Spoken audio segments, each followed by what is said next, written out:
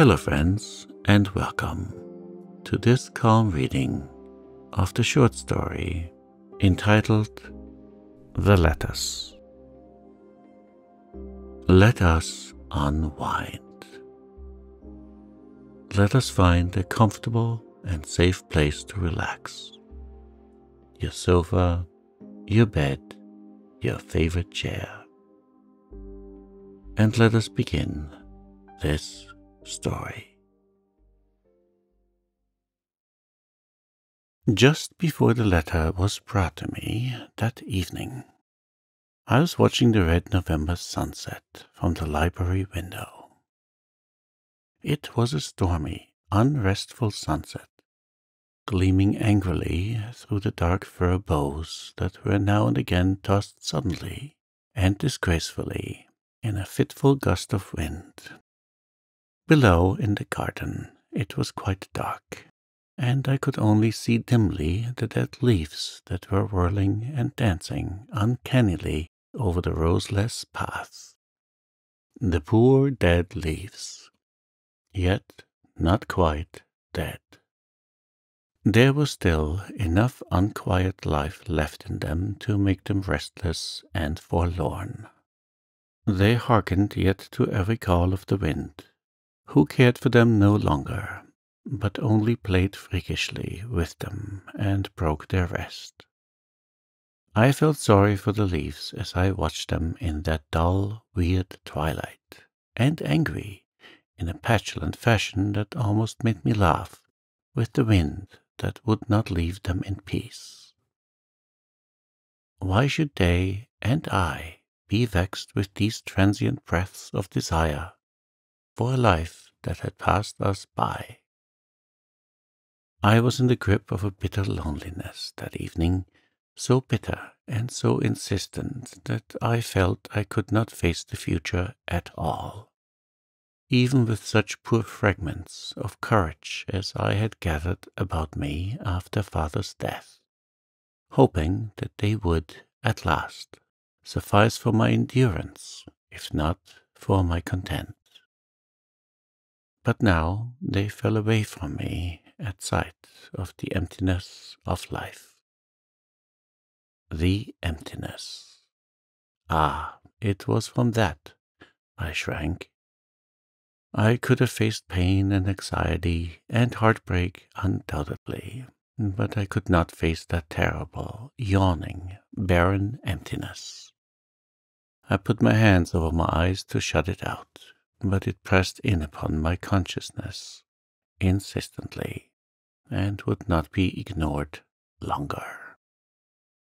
The moment a woman realizes that she has nothing to live for, neither love, nor purpose, nor duty, holds for her the bitterness of death.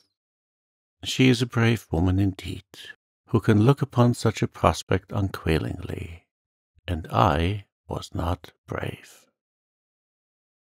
I was weak and timid. Had not Father often laughed mockingly at me because of it? It was 3 weeks since Father had died. My proud, handsome, unrelenting old father, whom I had loved so intensely, and who had never loved me. I had always accepted this fact unresentfully and unquestioningly, but it had steeped my whole life in its tincture of bitterness. Father had never forgiven me for 2 things. I had cost my mother's life, and I was not a son to perpetuate the old name and carry on the family feud with the Frasers. I was a very lonely child, with no playmates or companions of any sort, and my girlhood was lonelier still. The only passion in my life was my love for my father. I would have done and suffered anything to win his affection in return. But all I ever did win was an amused tolerance, and I was grateful for that, almost content. It was much to have something to love and be permitted to love it. If I had been a beautiful and spirited girl, I think father might have loved me, but I was neither. At first, I did not think or care about my lack of beauty. Then, one day, I was alone in the beech wood. I was trying to disentangle my skirt, which had caught on some thorny underbrush. A young man came around the curve of the path, and, seeing my predicament, bent with murmured apology to help me. He had to kneel to do it, and I saw a ray of sunshine falling through the beeches above us, strike like a lance of light athwart the thick brown hair that pushed out from under his cap. Before I thought, I put out my hand and touched it softly. Then I blushed crimson with shame over what I had done. But he did not know. He never knew. When he had released my dress, he rose, and our eyes met for a moment as I timidly thanked him. I saw that he was good to look upon, tall and straight, with broad, stalwart shoulders, and a dark, clean-cut face. He had a firm, sensitive mouth and kindly, pleasant, dark blue eyes. It made my heart beat strangely, but it was only for a moment. And the next he had lifted his cap and passed on. As I went homeward, I wondered who he might be. He must be a stranger, I thought, probably a visitor in some of our few neighboring families. I wondered, too, if I should meet him again, and found the thought very pleasant. I knew few men, and they were all old, like father, or at least elderly. They were the only people who ever came to our house, and they either teased me or overlooked me. None of them was at all like this young man I had met in the beech wood, nor ever could have been, I thought. When I reached home, I stopped before the big mirror that hung in the hall, and did what I had never done before in my life. Looked at myself very scrutinizingly, and wondered if I had any beauty. I could only sorrowfully conclude that I had not. I was so slight and pale, and the thick black hair and dark eyes that might have been pretty in another woman seemed only to accentuate the lack of spirit and regularity in my features. I was still standing there, gazing wistfully at my mirrored face with a strange sinking of spirit, when father came through the hall, his riding whip in his hand. Seeing me, he laughed. "Don't waste your time gazing into mirrors, Isabel," he said carelessly. That might have been excusable in former ladies of Shirley, whose beauty might pardon and even adorn vanity. But with you it is only absurd. The needle and the cookbook are all that you need to concern yourself with. I was accustomed to such speeches from him, but they had never hurt me so cruelly before. At that moment I would have given all the world only to be beautiful. The next Sunday I looked across the church, and in the Fraser pew I saw the young man I had met in the wood. He was looking at me with his arms folded over his breast, and on his brow a little frown that seemed somehow indicative of pain and surprise. I felt a miserable sense of disappointment. If he were the Frasers' guest, I could not expect to meet him again. Father hated the Frasers. All the Shirleys hated them. It was an old feud, bitter and lasting, that had been as much our inheritance for generations as land and money. The only thing father had ever taken pains to teach me was detestation of the Frasers and all their works. I accepted this as I accepted all the other traditions of my race. I thought it did not matter much. The Frasers were not likely to come my way, and hatred was a good satisfying passion in the lack of all else. I think I rather took a pride in hating them, as became my blood. I did not look at the Fraser pew again, but outside, under the elms, we met him, standing in the dappling light and shadow. He looked very handsome and a little sad. I could not help glancing back over my shoulder as father and I walked to the gate, and I saw him looking after us with that little frown, which again made me think something had hurt him. I liked better the smile he had worn in the beech wood, but I had an odd liking for the frown too, and I think I had a foolish longing to go back to him, put up my fingers and smooth it away. "So, Alan Fraser has come home," said my father. "Alan Fraser?" I repeated, with a strange, horrible feeling of coldness and chill coming over me like a shadow on a bright day. "Alan Fraser, the son of old Malcolm Fraser of Glenellyn, the son of our enemy. He had been living since childhood with his dead mother's people. So much I knew. And this was he. Something stung and smarted in my eyes. I think the sting and smart might have turned to tears if father had not been looking down at me. "Yes, didn't you see him in his father's pew? But I forgot.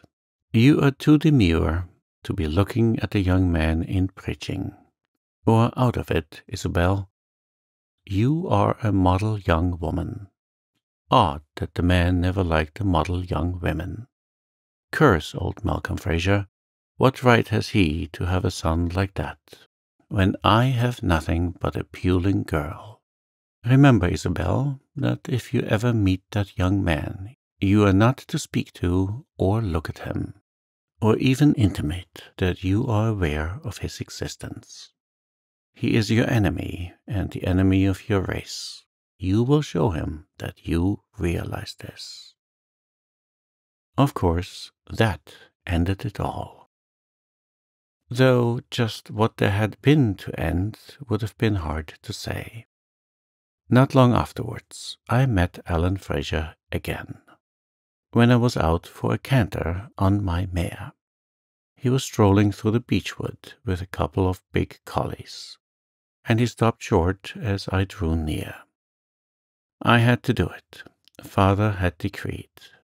My surly pride demanded that I should do it. I looked him unseeingly in the face, struck my mare a blow with my whip, and dashed past him. I even felt angry, I think, that a Fraser should have the power to make me feel so badly in doing my duty. After that I had forgotten. There was nothing to make me remember, for I never met Alan Fraser again. The years slipped by, one by one, so like each other in their colorlessness, that I forgot to take account of them. I only knew that I grew older, and that it did not matter, since there was nobody to care. One day they brought father in, white-lipped and groaning. His mare had thrown him, and he was never to walk again, although he lived for 5 years. Those 5 years had been the happiest of my life. For the first time I was necessary to someone. There was something for me to do which nobody else could do so well. I was father's nurse and companion, and I found my pleasure in tending him and amusing him, soothing his hours of pain and brightening his hours of ease. People said I did my duty toward him. I had never liked that word, duty, since the day I had ridden past Alan Fraser in the beechwood. I could not connect it with what I did for father. It was my delight because I loved him. I did not mind the moods and the irritable outbursts that drove others from him. But now he was dead, and I sat in the sullen dusk, wishing that I need not go on with life either. The loneliness of the big echoing house weighed on my spirit. I was solitary, without companionship. I looked out on the outside world, where the only sign of human habitation visible to my eyes was the light twinkling out from the library window of Glenallen on the dark fir hill 2 miles away. By that light I knew Alan Fraser must have returned from his long sojourn abroad, for it only shone when he was at Glenallen. He still lived there, something of a hermit, people said. He had never married, and he cared nothing for society. His companions were books, and dogs, and horses. He was given to scientific researches, and wrote much for the reviews. He travelled a great deal, so much I knew in a vague way. I even saw him occasionally in church, and never thought the years had changed him much, save that his face was sadder and sterner than of old, and his hair has become iron grey. People said that he had inherited and cherished the old hatred of the Shirleys, that he was very bitter against us. I believed it. He had the face of a good hater, or lover, a man who could play with no emotion, but must take it in all earnestness and intensity. When it was quite dark, the housekeeper brought in the lights and handed me a letter which, she said, a man had just brought up from the village post office. I looked at it curiously before I opened it, wondering from whom it was. It was postmarked from a city several miles away, and the firm decided rather peculiar handwriting was strange to me. I had no correspondence. After father's death, I had received a few perfunctory notes of condolence from distant relatives and family friends. They had hurt me cruelly, for they seemed to exhale a subtle spirit of congratulation on my being released from a long and unpleasant martyrdom of attendance on an invalid, that quite overrode the decorous phrases of conventional sympathy in which they were expressed. I hated those letters for their implied injustice. I was not thankful for my release. I missed father miserably, and longed passionately for the very tasks and vigils that had evoked their pity.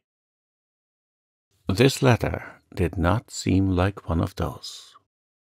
I opened it and took out some stiff, blackly written sheets. They were undated, and turning to the last, I saw that they were unsigned. With a not unpleasant tingling of interest, I sat down by my desk to read. The letter began abruptly. You will not know by whom this is written. Do not seek to know, now or ever. It is only from behind the veil of your ignorance of my identity that I can ever write to you fully and freely as I wish to write. Can say what I wish to say in words denied to a formal and conventional expression of sympathy. Dear lady, let me say to you thus what is in my heart. I know what your sorrow is, and I think I know what your loneliness must be, the sorrow of a broken tie, the loneliness of a life thrown emptily back on itself. I know how you loved your father, how you must have loved him if those eyes and brow and mouth speak truth. for they tell of a nature divinely rich and deep, giving of its wealth and tenderness ungrudgingly to those who are so happy as to be the objects of its affection. To such a nature, bereavement must bring a depth and an agony of grief unknown to the shallower souls. I know what your father's helplessness and need of you meant to you. I know that now life must seem to you a broken and embittering thing, and knowing this, I venture to send this greeting across the gulf of strangehood between us, telling you that my understanding sympathy is fully and freely yours, and bidding you take heart for the future, which now, it may be, looks so heartless and hopeless to you. Believe me, dear lady, it will be neither. Courage will come to you with the kind days. You will find noble tasks to do, beautiful and gracious duties wait along your path. The pain and suffering of the world never dies, and while it lives, there will be work for such as you to do, and in the doing of it you will find comfort and strength and the highest joy of living. I believe in you. I believe you will make of your life a beautiful and worthy thing. I give you Godspeed for the years to come. Out of my own loneliness, I, an unknown friend who has never clasped your hand, send this message to you. I understand. I have always understood, and I say to you, be of good cheer. To say that this strange letter was a mystery to me seems an inadequate way of stating the matter. I was completely bewildered, nor could I even guess who the writer might be, think and ponder as I might. The letter itself implied that the writer was a stranger. The handwriting was evidently that of a man, and I knew no man who could or would have sent such a letter to me. The very mystery stung me to interest. As for the letter itself, it brought me an uplift of hope and inspiration such as I would not have believed possible an hour earlier. It rang so truly and sincerely, and the mere thought that somewhere I had a friend who cared enough to write it, even in such odd fashion, was so sweet that I was half ashamed of the difference it made in my outlook. Sitting there, I took courage and made a compact with myself that I would justify the writer's faith in me, that I would take up my life as something to be worthily lived for all good, to the disregard of my own selfish sorrow and shrinking. I would seek for something to do, for interests which could bind me to my fellow creatures, for tasks which would lessen the pains and perils of humankind. An hour before, this would not have seemed to me possible. Now it seemed the right and natural thing to do. A week later, another letter came. I welcomed it with an eagerness which I feared was almost childish. It was a much longer letter than the first, and was written in quite a different strain. There was no apology for or explanation of the motive for writing.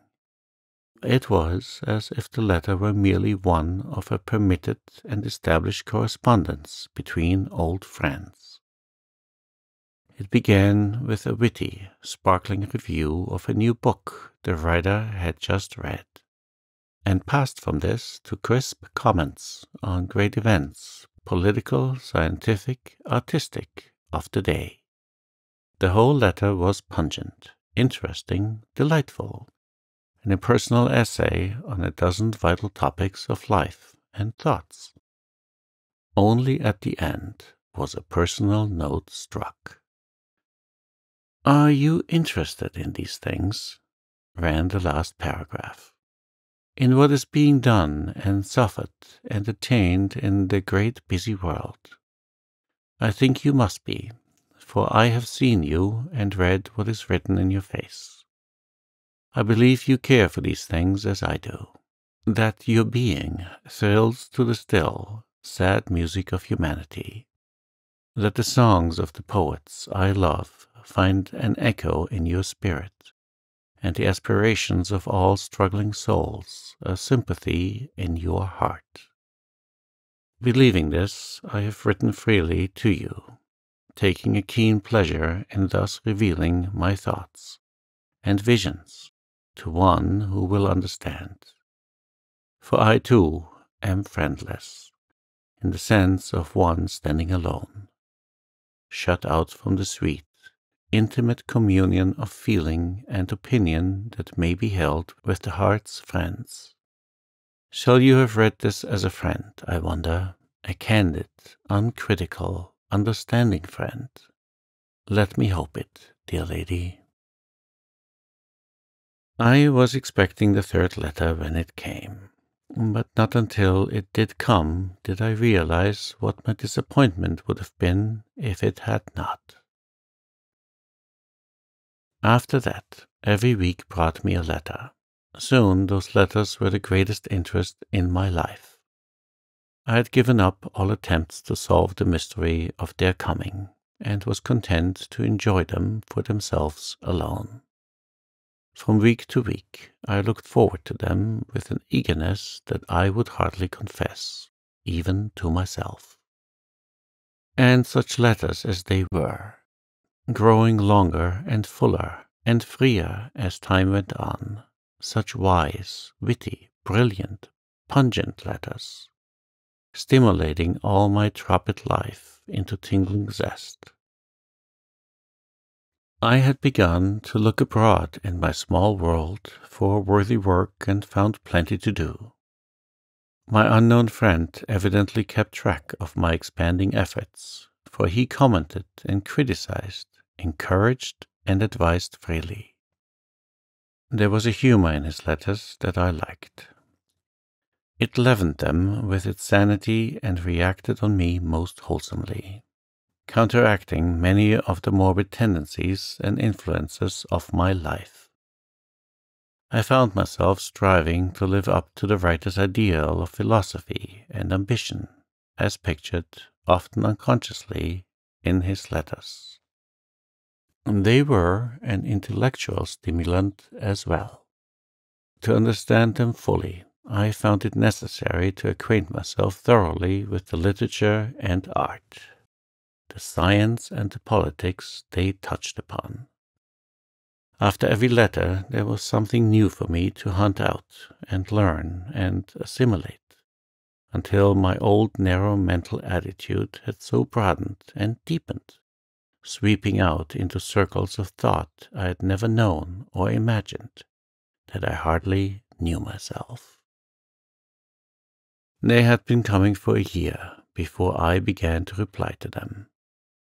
I had often wished to do so. There were so many things I wanted to say and discuss, but it seemed foolish to write letters that could not be sent. One day, a letter came that kindled my imagination and stirred my heart and soul so deeply that they insistently demanded answering expression. I sat down at my desk and wrote a full reply to it, safe in the belief that the mysterious friend to whom it was written would never see it. I wrote with a perfect freedom and a total lack of self-consciousness that I could never have attained otherwise. The writing of that letter gave me a pleasure second only to that which the reading of his brought. For the first time I discovered the delight of revealing my thoughts unhindered by the conventions. Also, I understood better why the writer of those letters had written them. Doubtless he had enjoyed doing so, and was not impelled thereto simply by a purely philanthropic wish to help me. When my letter was finished, I sealed it up and locked it away in my desk, with a smile at my middle-aged folly. What, I wondered, would all my sedate, serious friends, my associates of mission and hospital committees, think if they knew? Well, everybody has, or should have, a pet nonsense in her life. I did not think mine was any sillier than some others I knew, and to myself I admitted that it was very sweet. I knew if those letters ceased to come, all savour would go out of my life. After that, I wrote a reply to every letter I received, and kept them all locked up together. It was delightful. I wrote out all my doings and perplexities and hopes and plans and wishes. Yes, and my dreams. The secret romance of it all made me look on existence with joyous, contented eyes. Gradually, a change crept over the letters I received. Without ever affording the slightest clue to the identity of their writer, they grew more intimate and personal. A subtle, caressing note of tenderness breathed from them and thrilled my heart curiously. I felt as if I were being drawn into the writer's life, admitted into the most sacred recesses of his thoughts and feelings.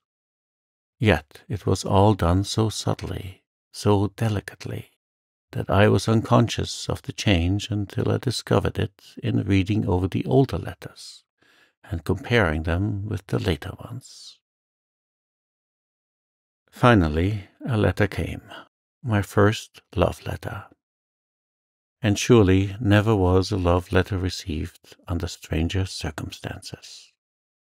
It began abruptly, as all the letters had begun, plunging into the middle of the writer's train of thought, without any preface.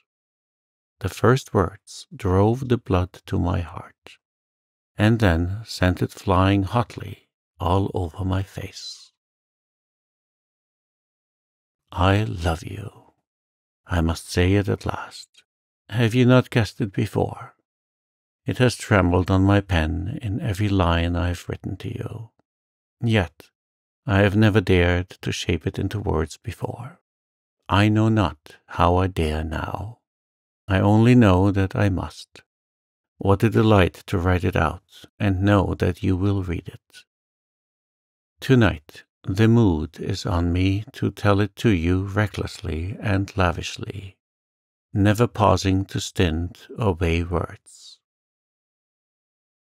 Sweetheart, I love you. Love you, love you. Dear true, faithful woman soul, I love you with all the heart of a man. Ever since I first saw you, I have loved you. I can never come to tell you so in spoken words. I can only love you from afar, and tell my love under the guise of impersonal friendship. It matters not to you, but it matters more than all else in life to me. I am glad that I love you, dear. Glad, glad, glad. There was much more, for it was a long letter. When I had read it, I buried my burning face in my hands, trembling with happiness. This strange confession of love meant so much to me.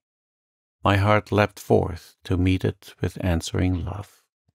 What mattered it that we could never meet? That I could not even guess who my lover was? Somewhere in the world was a love that was mine alone, and mine wholly, and mine forever.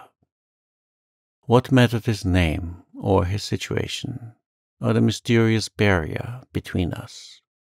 Spirit leapt to the spirit unhindered over the fettering bounds of matter and time.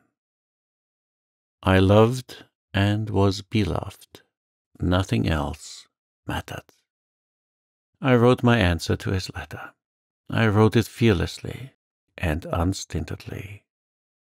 Perhaps I could not have written so freely if the letter were to have been read by him.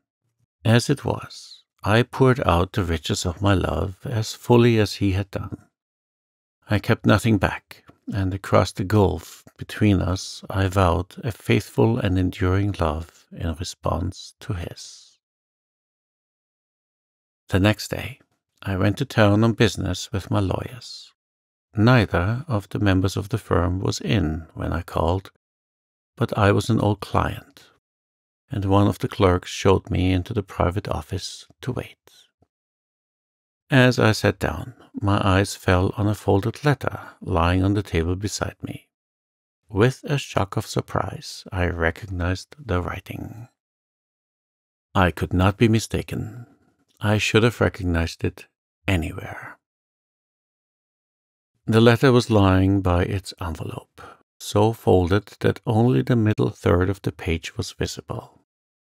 An irresistible impulse swept over me before I could reflect that I had no business to touch the letter, that perhaps it was unfair to my unknown friend to seek to discover his identity when he wished to hide it. I had turned the letter over and seen the signature. I laid it down again and stood up, dizzy, breathless, unseeing.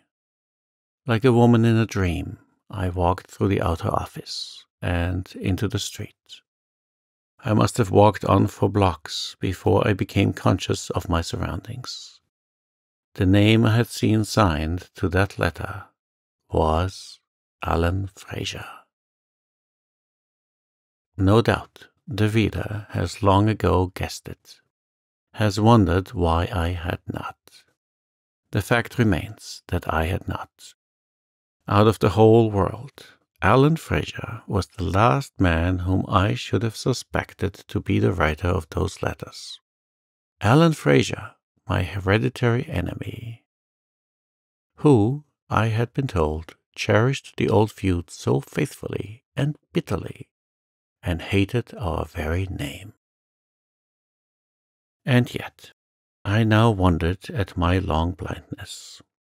No one else could have written those letters. No one but him. I read them over, one by one, when I reached home.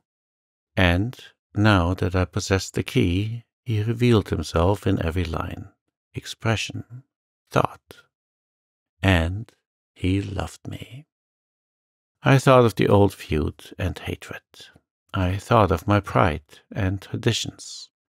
They seemed like the dust and ashes of outworn things. Things to be smiled at and cast aside.